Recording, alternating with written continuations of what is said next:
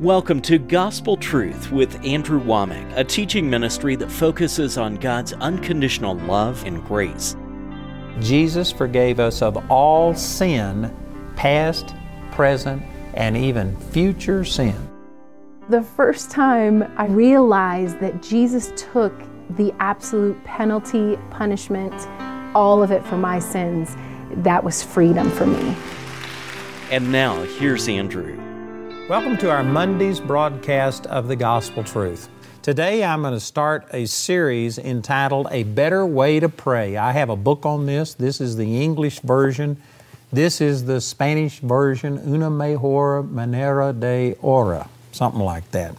And I also have CDs and DVDs on this. And this teaching on prayer is probably one of the most loved and hated teachings that I have. People either love it or hate it, but you will not be neutral to this teaching on prayer.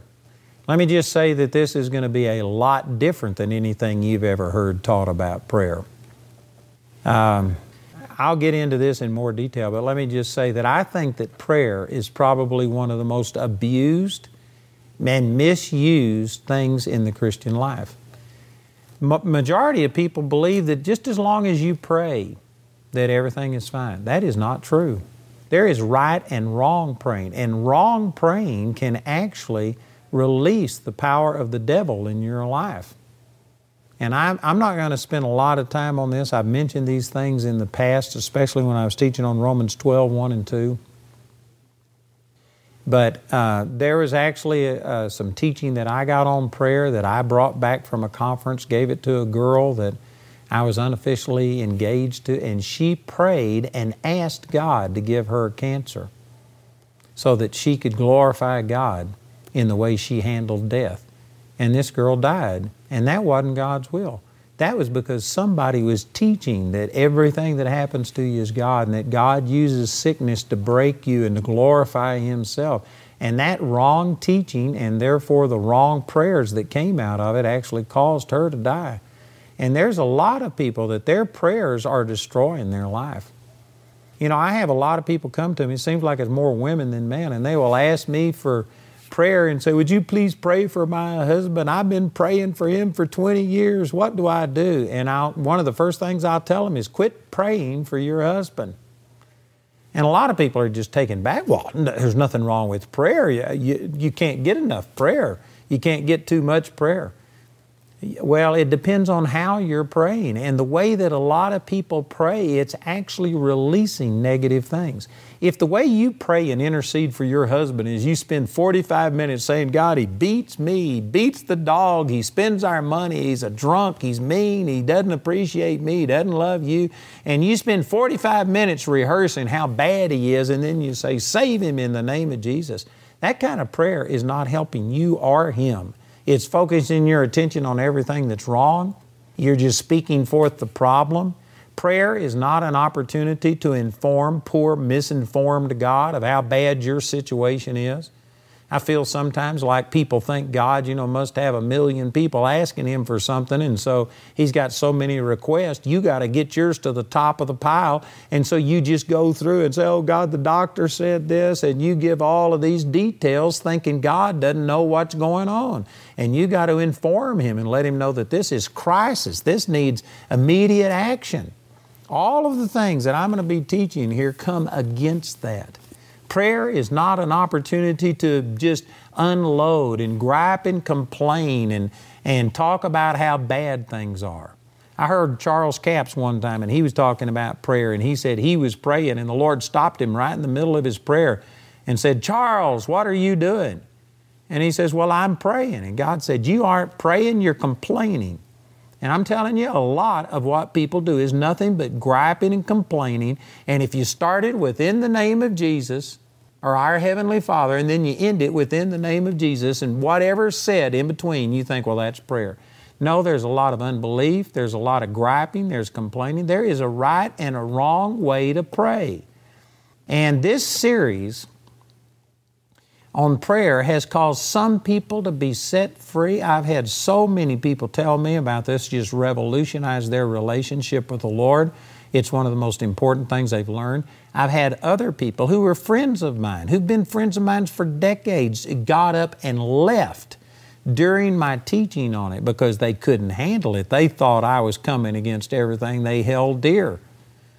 I believe that prayer is one of the most misused, abused parts, and there is a right and a wrong way to pray. Notice that I say a better way to pray. I didn't entitle this book, "You're of the Devil If You Don't Pray This Way," because everything that I teach against in this teaching, I have done. And yet God loved me, and I loved God. And I'm not saying that it was, of the devil and that God hated me and because of it rejected everything about me. But over 47 years of seeking the Lord, I've learned some things, and I've learned a better way to pray. I get better results today than I have ever gotten. I believe that my prayer life, my relationship with the Lord is better than it's ever been. And yet, when I was just really getting started, I still loved God, and God touched me, and there was good things that happened out of it. I would see a few miracles happen every once in a while. It's kind of like an old chicken, an old blind chicken will get, a grain of something every once in a while. If it doesn't quit, you just keep after it, eventually you'll stumble onto something. A blind squirrel will get a nut every once in a while. Every once in a while I would see the presence of God and the power of God show up, and I'd see my prayers answered. But they were few and far between when I was praying the way that is traditionally taught. And I've just learned some things, and I've come up with a better way to pray. And so I can guarantee you I'm going to rub some of your religious feathers the wrong way. I am going to counter a lot of religious teaching about prayer, but that doesn't mean that it's wrong.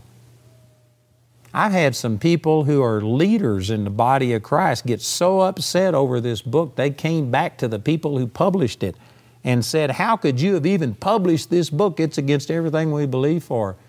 And I remember the lady just saying, get past the first chapter. The first chapter is so offensive, it counters so much stuff that a lot of people won't read the rest of the book. But I tell you, it's powerful.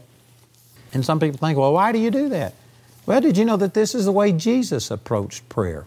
Look at what Jesus said when He started talking about prayer. In Matthew chapter 6, verse 5, it says, "And when thou prayest, thou shalt not be as the hypocrites are, for they love to pray, standing in the synagogues and in the corner of the streets, that they may be seen of men. Verily I say unto you, they have their reward."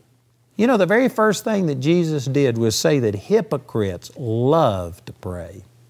This is my very first teaching in this series. The first CD in this is entitled, "Hypocrites Love to Pray." And I make a big point out of this. And I actually had a guy come to me just recently, last week, and say that their kid was up in the room listening to some of my teachings, and he came down and he said, "Dad, you're a hypocrite." And his dad says, "What? What are you saying?" And he didn't explain it. He just left, went back up, listened for a while, and he came down. And he says, "Mom, you're a hypocrite too." And they couldn't understand. So finally they went up to the room and says, "What are you saying?" And he says, "Well, Andrew right here says hypocrites love to pray. You love to pray, so you must be a hypocrite." This little kid didn't quite get the full impact of it. But Jesus, when He started talking about prayer, He said, don't be like the hypocrites because they love to pray. Did you know that every religion on the face of the earth prays? I mean, you can look at the Muslims and they have 3, 5 times a day, whatever it is, that they put down their little mat and they bow towards Mecca and they pray. You can go into the Hare Krishna, Hare Ram, the Buddhist. You can go into anything. And every religion loves to pray. They emphasize prayer. And yet, there is only one way to God the Father. Jesus said that, "I am the way, the truth, and the life. No man comes unto the Father but by me."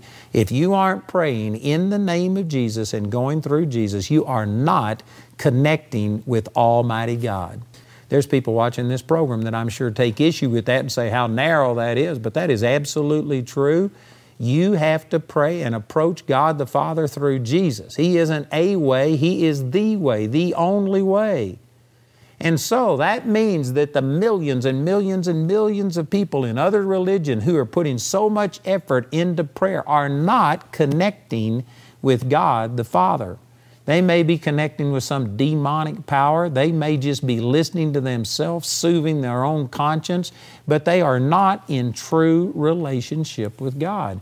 And even inside of the Christian church, there are a huge amount of people who go through the ritual of prayer, and they may say that they're praying, but they aren't connecting with God. If that's true of people outside of Christianity who are praying to Allah and praying in the name of whatever and all of this stuff, and I think that most Christians would acknowledge that that's true, well, then it's also true of people even inside of the body of Christ who aren't praying in a proper way. Jesus is going to go on and expound and counter a lot of things.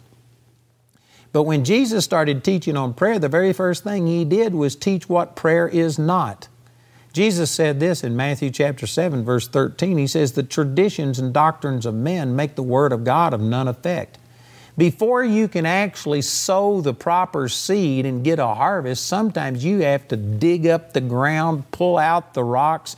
You have to get rid of these traditions and doctrines of men that negate the Word of God. It's not a matter of just teaching what prayer is.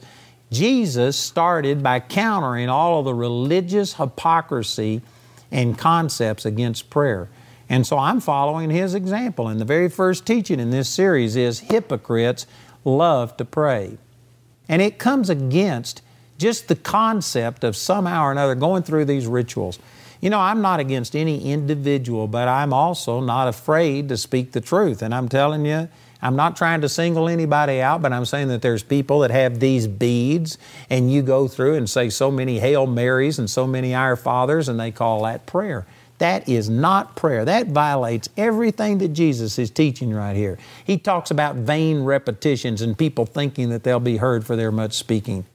There are people that call that prayer. There are people that recite written prayers, and they call that prayer, which although you could listen to what somebody else said and repeat those exact words, and there may be an opportunity for you to get a connection there between you and God, in the vast majority of cases, I mean the vast majority of cases, people are just saying words. They aren't connecting. It's not coming from their heart. Prayer is just communication from your heart to God, and it's not a one-way communication. It's not a monologue where you're just saying all of these things to God. You need to also listen and let God minister unto you. And anyway, many people today have turned prayer into a religious calisthenic that they do. It's something that they do primarily to soothe their own conscience. They feel that if they will spend a certain amount of time in prayer, then it makes them feel better, that they are somehow a better person, and they feel that God now owes them something. They've put in their time. They collected so many stars for all of their prayers, and after you get so many stars, you can cash them in for one answer to prayer. And it's something that people do, and many times God isn't in it. You know, I use this example, but there was a time that I used to pray a couple of hours, and I would set the timer and I would force myself to pray. And yet one time right before this prayer time, I was just having a wonderful time with God, and God was speaking to me through His Word, and I was speaking to Him, and I was having a wonderful time in prayer. And yet it came time that this 2-hour prayer time was coming up. And I just told the Lord, I said, you know how I feel anyway, so I'm just going to be honest and confess it. But I said, I dread this 2 hours. It seems like it takes 4 hours. And I dread it. I said, I'm having a wonderful time right now just studying the Word and praying and fellowshipping with you. And I dread these 2 hours where I go in and have to just force myself to talk for 2 hours. And I confessed and said, I'm sorry, but that's the way it is. And the Lord spoke to me, and He says, don't worry, Andrew. He says, I go to dreading it 30 minutes before it's time for the prayer. God doesn't like that kind of prayer either. You know, people are always saying things like, put me on your prayer list. You can't find a prayer list in the Bible. Now, am I saying that prayer lists are of the devil? You can't find anything against prayer lists either, but I'm saying that there's some people that think that you just have to go through every single day and mention these people over and over, and you got to keep bombarding heaven. I'm going to be coming against a lot of that and showing you that God loves the people you're interceding for more than you do. And you do not have to twist God's arm and beg God and somehow or another get God as in love with these people as you are. You know, I actually, when I first got started, again, my heart was right, but my head was wrong. I was just following the model that I had been taught. And we started begging God and pleading with God for revival because I was taught that this is the way you have to do it. I'm not against revival. America, the world, needs a revival. I am for seeing a supernatural move of God. But the way we've been taught to pray for it and that we've got to get hundreds or thousands or millions of people to pray and just put pressure on God and not let go until He releases His power is absolutely wrong. That actually is detrimental to you in your relationship with God. I'm going to be coming against that stuff and talking against the way that intercession is spoken of today. But back when I first got started, I'd been taught all of these things, that we forced God. We grab hold of God and don't let go until God releases what you want. That is a sorry, sorry attitude. But that's the attitude that I had. I'd been taught this. And so I started praying, and I literally caught myself saying this one time. I was praying for the city of Arlington, Texas. That's where I lived. And I interceded and begged God to touch people and save people every day of my life and prayed for a move of God and all of this. And I actually found myself one time just crying out to God, pleading with God. And I said this out loud. I said, God, if you love the people of Arlington, Texas, half as much as I we would have a revival. And as soon as I said that, I realized something is wrong with this picture. I'm imputing to myself that I love people more than God. But see, I wanted to see people touched, and I thought, well, I'm praying and I'm not seeing people touched. I'm not seeing people turn around and come to God. So it must be God who's not answering my prayer, and I just had to pray longer and harder. I started all-night prayer meetings, and we started bombarding the gates of heaven and begging God for a move of God and praying for this. And I tell you what, that'll wear you out. It's hard on you. It actually is a criticism against God. I had a woman come to me one time, and she said, I've been praying for my husband for 20 years. I've fasted, I've prayed, I've done everything I know how to do, and God hasn't answered my prayers. So would you please pray for my husband? Maybe God would answer your prayers. Now, some of you may not think that there's much wrong with that, but boy, when that woman said that to me, I said, I will not pray for your husband. And she immediately took, well, why wouldn't you pray for my husband? And I said, because I'm not going to enter into agreement with you because your whole attitude towards God stinks. You are implying that God could just save your husband at, the snap of His finger. If He wanted to, He could just force your husband to be saved. I said, that's not what the Word of God teaches. Faith comes by hearing, hearing by the Word of God. Jesus told us to pray labors to go across the people's path. I said, there is a right and a wrong way to pray, but you are praying as if there is nothing that you have to do or anybody else has to do or your husband has to do. It's just up to God. And so you're begging God, and since your husband hadn't been saved for 20 years, therefore it must be God that somehow or another just isn't motivated to save him. So maybe I'll carry more weight with God. Maybe I can motivate God more than you have. I said, that is a sorry attitude. God loves your husband more than you love your husband. You do not need to pray for people and beg God to save them because God is disinterested, and if it was just up to God, He'd let them all go to hell. No, that's not true. God loves the people you're praying for more than you love them. Prayer is not an opportunity for you to beg and plead with God and somehow or another try and get God to be as holy and as compassionate and as good as you are. See, when you approach God that way, and this is primarily the way that prayer has been done, that we somehow or another are motivating God. We are forcing God to do something that He wouldn't do if it wasn't for you. When you approach prayer that way, it is a slam against God. It's an insult against God. You are starting from a position of unbelief. It hurts you. You aren't going to be effective. I tell you what, prayer is an area that has been really, really misrepresented. And I'm still in the introduction, but let me just say this before I get into some of the exact details, that there are people who glorify prayer and they will talk about prayer. They teach on prayer. You got to pray. You got to do all of this. I'm teaching on prayer. There is a place for it, but I'm saying that there's a lot of people that glorify prayer and not what prayer accomplishes. To me, prayer is like a vehicle. You know, I've got a car that got me from my home to my office so that I could make these programs today. And it's a nice car. And it's got things on it. And I like the car, but the car is just a tool. It's what I can do with that. I don't sit there and glorify my car. I don't sit there and talk about, oh man, I just love my car. No, I love what I can do when I get in my car and where it'll take me and how it gets me there and stuff like that. There are people that just talk about prayer. I believe that prayer is really not the issue. It's relationship with God that is the issue. And prayer is just communing with God, talking to God. And communication, talking to God, is an important part of our relationship. But I don't glorify prayer. I glorify my relationship with God. And prayer, my time of communion with God, is an important part of that. But I don't put the emphasis on the vehicle that I use. I just talk about what it accomplishes. And I am big into relationship with God and having personal time and intimate relationship with God. And prayer is just the vehicle that helps me get there.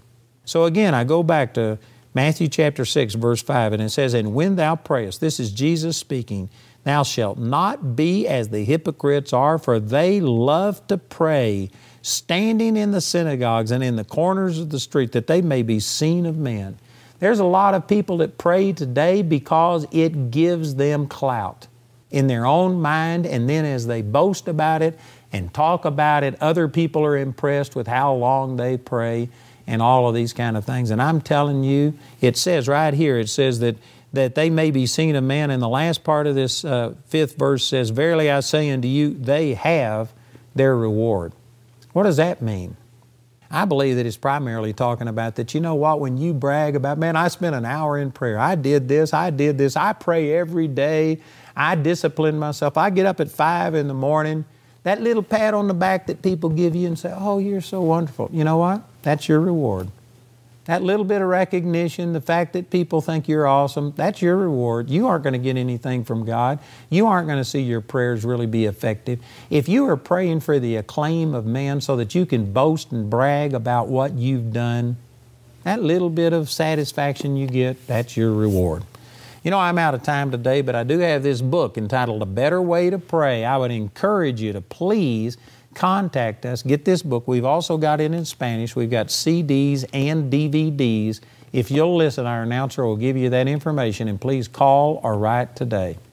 Andrew's complete teaching titled A Better Way to Pray is available as a book in either English or Spanish. Today, Andrew would like to offer this book as his free gift to you. Go to awmi.net to get your copy today. I'd like to encourage you to get this free book that we're offering on prayer. I've got other product here, study guide, DVDs, CDs, but we're offering this book to you as our gift. And I tell you, this is a powerful teaching, especially during this time. You know, we're just going through this virus that hit the world, actually, a pandemic, and man, people are praying, but many times they're praying wrong out of desperation, begging God. They don't know the rights and privileges that God has given us, and I promise you this would transform your prayer life. We're offering this as a free gift to you, so listen to our announcer as he gives you the details, and please call or write today to receive our free book on A Better Way to Pray. The individual topic highlighted on today's broadcast is available as an audio CD for a gift of any amount when you write or call. We encourage everyone to give because there's a blessing in giving. But if you're simply unable to afford it, Andrew and his partners will provide today's teaching free of charge. A Better Way to Pray is also available as a CD or DVD album made from our daily television broadcast and as a companion study guide. Each of these valuable resources is available for a gift of any amount when you contact us. This entire series is also available for audio download absolutely free from our website. Go to andrewwommack.net to see all the ways you can get this teaching. We want to say a special thank you to the grace partners of Andrew Wommack Ministries. Your gifts make it possible to put free ministry materials into the hands of many people in need. If you're not already a grace partner, we ask you to pray about becoming one today. You can become a grace partner or order resources through our website at andrewwommack.net. While there, you can discover more product details and download additional free resources. Or call our helpline Monday through Friday from 4:30 a.m. to 9:30 p.m. Mountain Time at 719-635-1111. To write us, use the address on your screen. We appreciate your generosity and hope to hear from you today. I'd like to invite you to join me on June the 5th and the 6th for our Truth and Liberty Coalition Conference. This is going to be specifically to motivate and equip people how to get involved in their political realm, in the government, and make a difference, how to vote, how to motivate people to vote, to equip them, to give them tools. We've got James Robinson is going to be our speaker on Friday night. That's going to be powerful. And then we got a whole day Saturday of great speakers lined up, some practical things. We are specifically focusing on pastors, and I believe it's really going to be a powerful thing. So I encourage you to come join us on the 5th and the 6th of June for our Truth and Liberty Coalition Conference right here in Woodland Park. If you haven't yet partnered with us, I'd like to encourage you to pray about it, and then if the Lord says so, join with us, because we are taking the gospel not only through television, but we've got over 70 different locations around the world, offices, I think in 16 different nations. We have probably 8,000 students going through Charis Bible College at any time with over 8,000 graduates. We're pumping out millions and millions of free material through our website, over 200,000 free hours of material on our website, and we're just reaching all around the world. We couldn't do it without partners. And so I would like to ask you to pray about it. If you want to make a difference, I believe that this is a good ministry. You'll get a great return, not only in heaven, but in this life, you'll receive 100-fold. So join with us and become a partner with Andrew Wommack Ministries today.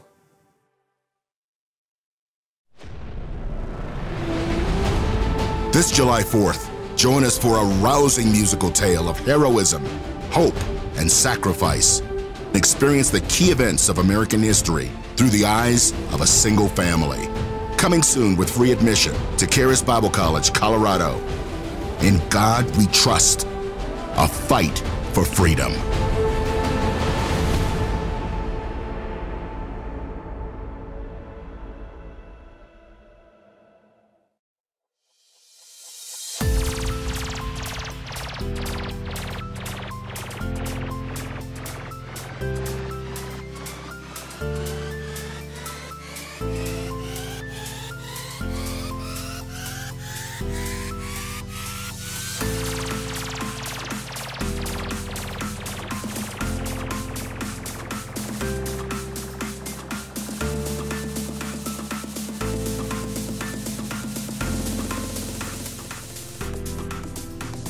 Welcome to Gospel Truth with Andrew Wommack, a teaching ministry that focuses on God's unconditional love and grace.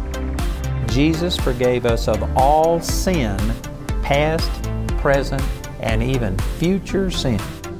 The first time I realized that Jesus took the absolute penalty, punishment, all of it for my sins, that was freedom for me. And now, here's Andrew.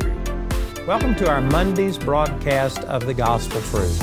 Today I'm going to start a series entitled A Better Way to Pray. I have a book on this. This is the English version. This is the Spanish version, Una Mejor Manera de Ora, something like that. And I also have CDs and DVDs on this. And this teaching on prayer is probably one of the most loved and hated teachings that I have. People either love it or hate it, but you will not be neutral to this teaching on prayer. Let me just say that this is going to be a lot different than anything you've ever heard taught about prayer. I'll get into this in more detail, but let me just say that I think that prayer is probably one of the most abused and misused things in the Christian life. Majority of people believe that just as long as you pray, that everything is fine. That is not true. There is right and wrong praying, and wrong praying can actually release the power of the devil in your life. And I'm not going to spend a lot of time on this. I've mentioned these things in the past, especially when I was teaching on Romans 12, 1 and 2. But there was actually some teaching that I got on prayer that I brought back from a conference, gave it to a girl that I was unofficially engaged to, and she prayed and asked God to give her cancer so that she could glorify God in the way she handled death. And this girl died, and that wasn't God's will. That was because somebody was teaching that everything that happens to you is God, and that God uses sickness to break you and to glorify Himself.